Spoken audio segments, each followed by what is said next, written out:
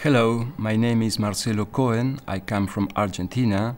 I'm professor of international law at the Graduate Institute of International and Development Studies in Geneva.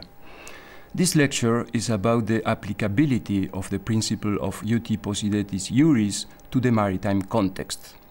In a file you will find in this page, you will be able to consult the case law I will quote in this presentation, as well as some sketch maps.